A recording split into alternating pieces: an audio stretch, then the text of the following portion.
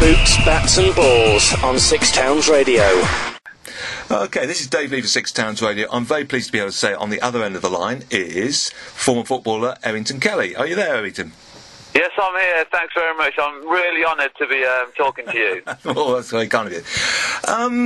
Can I just throw some questions at you? Yes. Is it true that you were discovered by Roy Hodgson? No, that's not true. It's not true to me.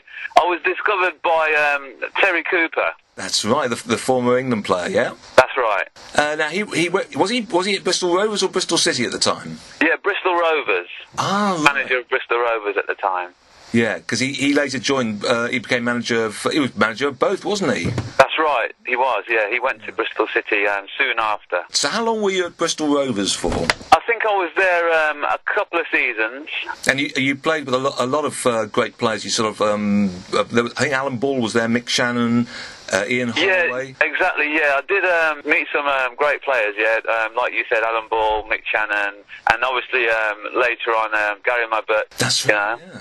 And obviously Chandler Pulis was a youth coach at the time. Because he'd been away. He'd been to, I think it was Hong Kong or something like this. So was he there when you joined? Yeah, I remember him as like a youth coach. That's what I remember of Tony Pulis. A very enthusiastic, knowledgeable coach.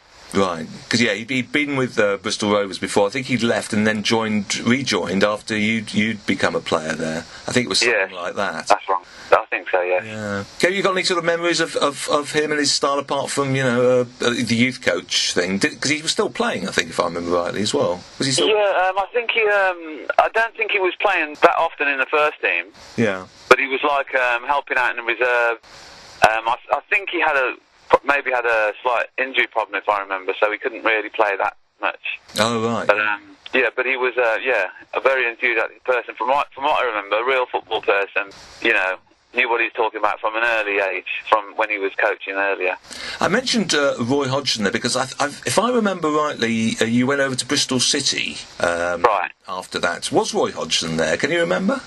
No, I don't remember Roy Hodgson being there at all. I remember when I went over to Bristol City, it was when Terry Cooper went over from Bristol Rovers to Bristol City. Oh, I see, yeah. Because Bobby Gould took over Bristol Rovers. Yeah. Yeah, and so I was there when Bobby Gould took over Rovers, and then he released me at the end of the season. Then I went to Bristol City. Oh, right, yeah.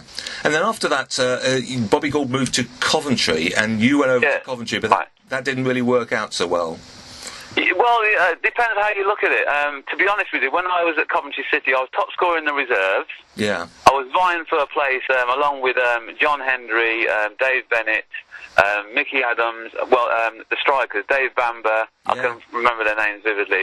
Charlie George even came at a time. So there was a bit of competition, and I was obviously up there. I was top scorer in the reserves.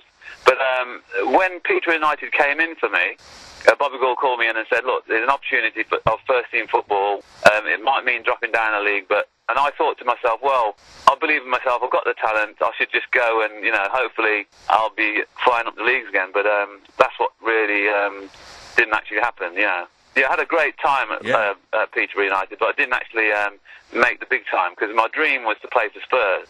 So I didn't quite reach that, but you were at Peterborough for about 4 seasons. I think you were sort of because you were very much a winger, But you managed to knock in the goals, like one in 4 games. I think you were knocking in goals, Yeah, exactly. Yeah, I saw myself actually as a striker. You know what I mean? I always wanted to wear the number 10, like Pele and all the great Brazilians.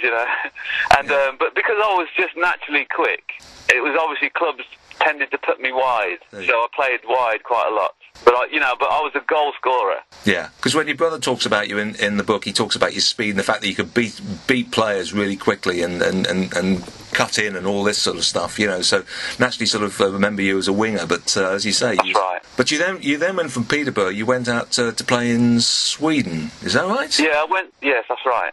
And you got to play. Were you in the same team as Tony? Yeah, I was in the same team as Tony. We played in a team called Jimenez up north Sweden in a town called Umeå. Oh, right. And we actually played on the same pitch that Brazil played in the 1958 World Cup. Oh, wow, yeah. It's amazing, isn't it?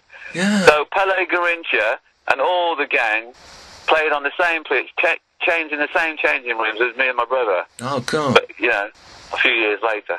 Yeah. How many years were you out there? Were you out there sort of like 2 or 3 years? Is that what was that? No. I just spent like one season. Oh, right. Season there with my brother. Yeah. And then he came back from there and then signed for Stoke. Yes, and boy, do we remember. Does he go on about it a lot? Sorry? Does he go on about those times at Stoke a lot? Of course he does. Yeah, especially when he nutmegged Bruce Grobbler. Yeah, exactly. He never stops talking about that, yeah. I'm glad, because when we had him in to interview, we spoke of nothing else either, so, you know, I think he must have been quite pleased about that. Exactly, yeah. I mean, I can't top that, you see, so he's a winner all the way there. Absolutely.